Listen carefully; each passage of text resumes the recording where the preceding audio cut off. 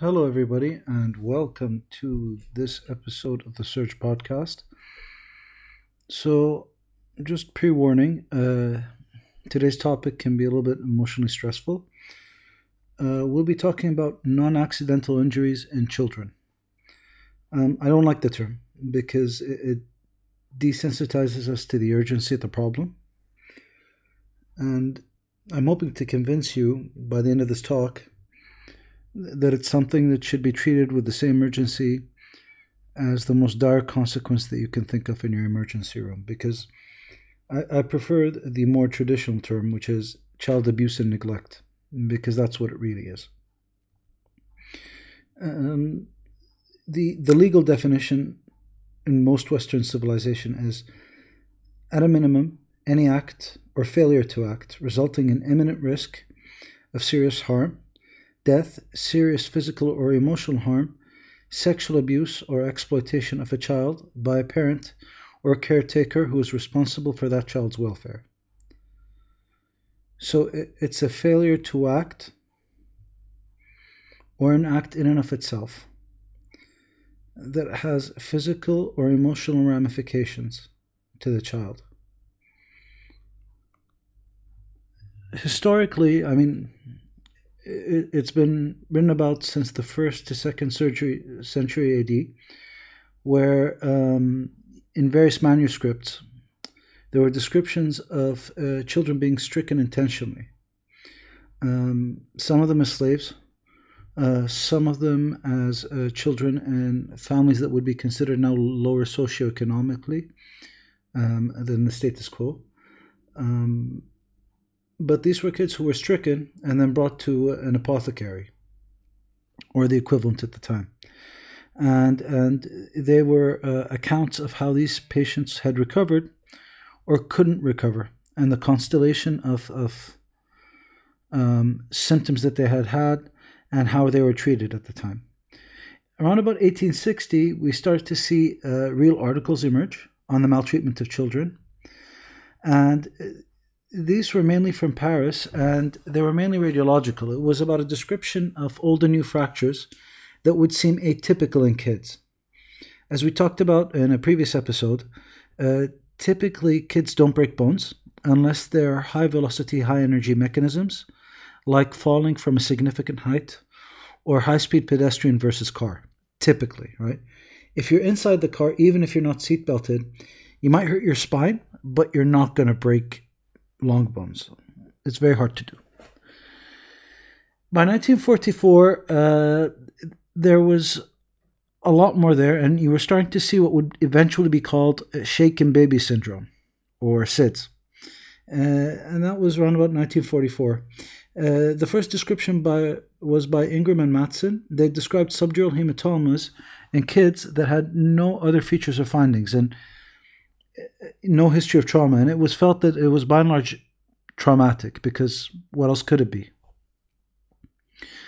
The syndrome would eventually be called shaken baby syndrome. At one point, CAFE had named it AJR.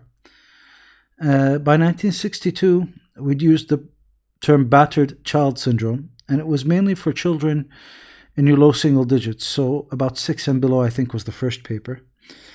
And what they had felt at the time was their definition had widened to include subdural hematomas, multiple soft tissue and bony injuries, and poor hygiene, as well as a failure to thrive and blunted affect in the context of a lack of history or an incongruent history. And that was his exact phrasing at the time in 1962. Since then, we've had multiple papers come out, multiple consensus statements come out, and even whole healthcare systems provide a standardized definition of what we should look out for. We've also had whole encyclopedias and whole slew of publications, and in fact, it's now a complete discipline. The ACS Trauma TICO program has outlined best practice guidelines for child abuse and intimate partner violence, as well as elderly abuse. And all of these put together have A, led to more survivors, and B, led to higher screening rates, and C, greater insight, And last but certainly not least, if you compare 1966 to today, the mortality is significantly lower. Okay? We now have the advent of standards, not just definitions of what we think it could be, or definitions of what we think we should diagnose, but actual standards of treatment management. So it becomes part of our workup to look for these things. And I think that that's the biggest change. It's that we've made it into an actual diagnosis that we need to seek actively. So with that in mind, today I'd like to focus on the different types, the risk factors and the dynamics involved in child abuse and neglect, certain signs and symptoms that you should look for, and what to do once you see them, both in the emergency room and long term, and what the implications are. So when you look at the types, if you open any textbook, they will define 5 basic types, more or less. Physical, such as beatings. Psycho-emotional, bullying at home, threatening at home, etc. Sexual, substance abuse or misuse. This may include drugging them to sleep, yes. And maltreatment and neglect, such as inability to provide them with the activities of daily living, or inability to provide them with adequate nutrition, or inability to provide them with adequate oversight. Inability to be there. Now, traditionally, these have been thought of as segregated things. Now we recognize, especially in the clinical sociology literature, many of you think that there's no such thing as that, but there is. In the clinical sociology literature, these are thought to be a spectrum. So it's not an exclusivity thing. It's not that they're a victim of physical abuse. It's that more than likely, because there is physical abuse, there may also be a psychological element to it. When there's a psychological element to it, you should evaluate for a sexual element to it, or a maltreatment and neglect element. And the risk factors or triggers for this come from 3 different sources. The child, the perpetrator, which may not be the mother or the father. It may be somebody who's within the child's close network, or the family dynamic in and of itself. So the child, the perpetrator, the person doing the act, and the family dynamic. Factors intrinsic to the child include younger age, less than 3, and sickness in the first year of life, as well as documented developmental delay. Intrinsic to the perpetrator of the abuse, well, here's the thing. I'm not sexist, and the data seems to be old, but it's fairly robust. Unfortunately, women have a higher rate of perpetrating abuse, especially when there is a previous history of perinatal illness or an unwanted marriage or unwanted pregnancy. However, higher mortality rates due to child abuse have been reported when the male is the perpetrator, particularly in households where drug misuse and abuse is rampant. Lower levels of education, a previous history of abuse as a child, and social isolation of the family unit have all been implicated as risk factors, in addition to conforming to a class system. So in societies where there is a specific class system that's still in place, and believe it or not, there are societies right now in 2020 where that does exist, they have a higher rate of child abuse and neglect. And then there are the factors that are intrinsic to the family structure. Things like forced marriages, the lack of a true family dynamic, prolonged social isolation of the family unit, low income levels, low levels of policing within the area and lack of oversight for family standards, and low access to healthcare and expertise. All of these weigh into the risk of child abuse and neglect within the society that you live in. Okay? All of these factors are considered risk factors.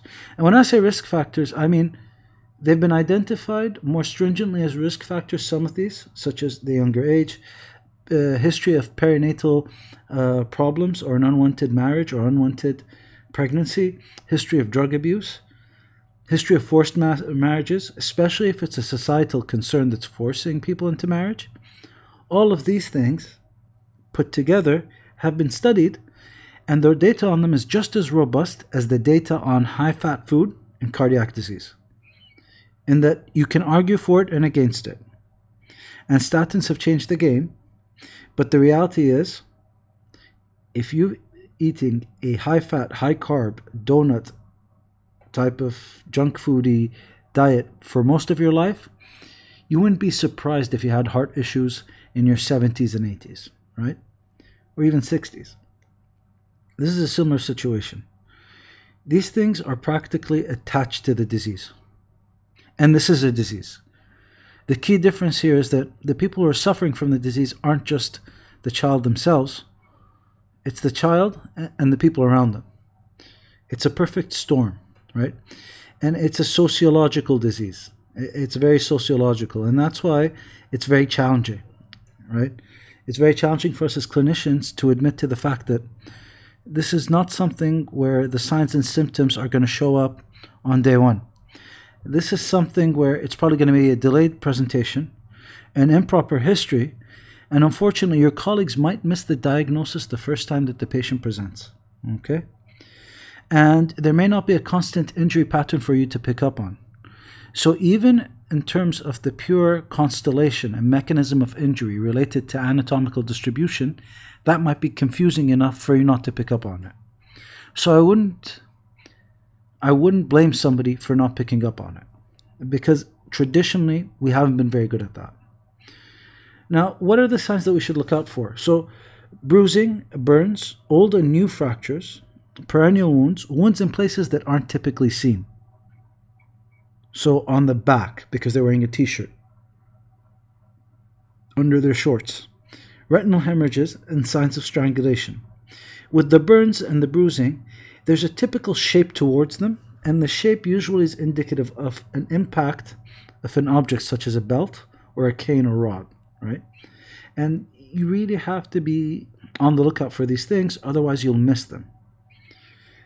It's very hard to imagine knuckle markings that are that specific, or a looped cord being used, or a spatula even being used. And I don't want to go any further because I think everybody gets the point. But these are things that you need to keep an eye out for. Being burnt with a coat hanger, the use of a fly swatter, all of these things constitute abuse and neglect. Having multiple old and new fractures that aren't just stress fractures, they're not isolated because they were playing football. They're fractures across a whole joint complex, or they're fractures across a long bone that looks like it was literally snapped, right? With a scapular deviation and a dislocation. Fractures of this nature, they should trigger a response from you, right? It's not normal to see partially healed fractures here and there. And the reason why I'm saying don't be very quick to judge your colleagues is because 10 years of experience have told us we will make mistakes as a medical community. And this is an old disease. Like I said at the beginning of this talk, since the 1st century AD, we've been hearing about this. We've improved significantly. But just because they were cleared before doesn't mean that it's not going to happen again. And you have to keep your eye open, and you have to be cognizant that this might be missed by somebody else and you might miss it too, God forbid. So keep your spidey senses tingling. Whenever you see something, address it. Now, when I say address it, I mean screen for it. So I'm lucky in that the center that I work in now, I have a scan team. Prior to this, I was dealing with a lot of patients without the robust scan team. And one of my favorite guidelines to use was the Standardized Physical Abuse Guideline from Cincinnati Children's Hospital. It's evidence-based. It's freely available. They don't charge you for it. It's not like a black box test. So they divide the patient categories into less than 6 months, 6 to 12 months, and 12 to 36 months. In all three categories, there should be a social worker consult and a skeletal survey, especially if they're under 24 months. The skeletal survey should be done to document long bone fractures, previous rib fractures, and previous hip fractures, as well as any old spinal fractures. Typically, this will be discrete, okay? In less than 6 months of age, a head CT should be done because we're very bad at detecting these things clinically. So the brain is the #1 reason why kids die. And SIDS and shaken baby syndrome and battered child syndrome have taught us that we're not very good at predicting these things clinically until it's too late, unfortunately. So a head CT should be done as a screening tool under 6 months. AST, ALT, and lipase should be done across the board. Troponins should be done across the board if there's a clinical indication, such as a higher AST or ALT level, and there are signs of trauma within the chest, or there's a high probability of chest trauma. Okay? And in addition to that, a head CT and CT facial bone should be done if there's any evidence of facial bruising or any focal neurological deficit that meets PCON criteria. And your regular routine bloods that you would do, such as CB, CPTT, and APTT, INR, etc. Once you've done all of these, a multidisciplinary team should be involved, and they should be involved for the long-term goals and outlook. Now, the team can range, and it can be very elaborate, but it should be a team involving medical providers that are specialist pediatricians who can pitch in, school staff that can be aware of what's going on, childcare providers that can help deal with the perpetrator and deal with the people around, behavioral health providers, especially psychiatrists and psychologists, and social workers, as well as drug and alcoholism counselors, school attendance officers, and having that whole team integrated with you. Advocates, first responders, and court affiliates should also be involved. So in certain countries, there's a child protection law that mandates that a specific society or a specific service gets involved, especially in counties in the States. In other countries, this support unit is usually a voluntary service. And in addition to that, a lot of the time, spiritual support helps. I'm not saying any religion in particular. I'm saying the community that comes with any type of spiritual support for the person or for the child, and the rest of the family helps. And this long-term planning has major benefits, not just to the child themselves, and not because you're saving the child's life alone. We've managed to bring down the number of SIDS cases that we see worldwide to nearly zero. It's a never event, right? It's become literally a never event. And it's a long road. It's a long road for us to reach a point where we don't have child abuse and neglect, and it's a long road for us to make the children better once they've suffered from it, and make the families better. And there's a significant amount of data. This has been replicated in 1973, 1987, and 2009 with ecological modeling. So it's not just a philosophical discussion, right? This is literally the way that our society works, all right? When you support kids through this, you're producing better relationships, a better community, and a more mature and better society at large. So whenever you act upon a question of child abuse or neglect, what you're really doing is you're ensuring that there's a robust care system that's being built, and it's an investment for society at large 10, 15 years down the line. This is Saud Al-Zaid. Thank you for listening. I tried to keep it a little bit brief because it's one of those more sensitive topics. Please contact me directly, and don't forget to subscribe and review. Thank you and have a good day.